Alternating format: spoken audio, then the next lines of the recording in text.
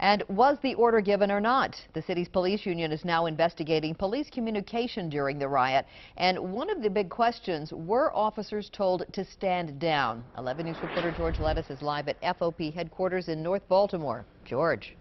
Well, Donna, the FOP says more than 160 police officers were injured during the riots. An officer we talked to tonight says the stand down order was given, but a different story is coming from the police commissioner tonight. In a Freedom of Information Act request, the FOP wants police department and city hall leadership communications during Baltimore's unrest.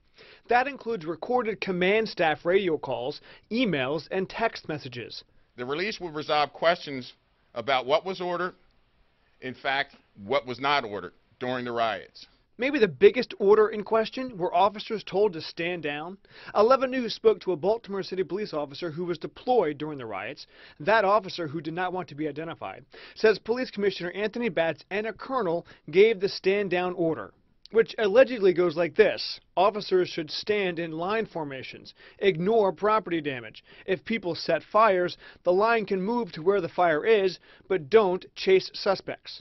An attorney representing dozens of frontline officers injured during the riots says his clients are telling the same story, particularly when it came to three hotspots April 25th and 27th, Camden Yards, Mondawmin Mall, and Penn and North. Don't engage. Don't engage, don't engage the rioters or the looters.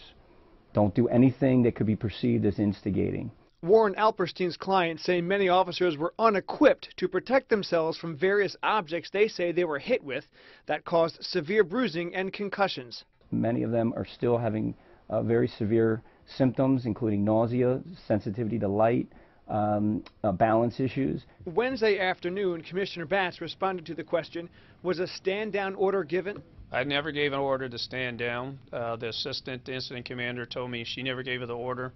Deputy commissioners in the field told me they never gave the order. At a press conference the night of April 25th, Mayor Stephanie Rawlings Blake told reporters the city, quote, gave those who wished to destroy space to do that.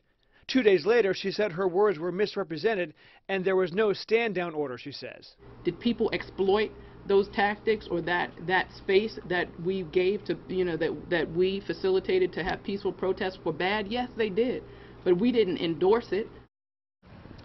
So will police cooperate with this FOP FOIA request? Well, the commissioner said today, quote, just like anyone else, they have a right to the information that we are going to share with them. We're live in North Baltimore. George Lettis, WBAL-TV 11 News.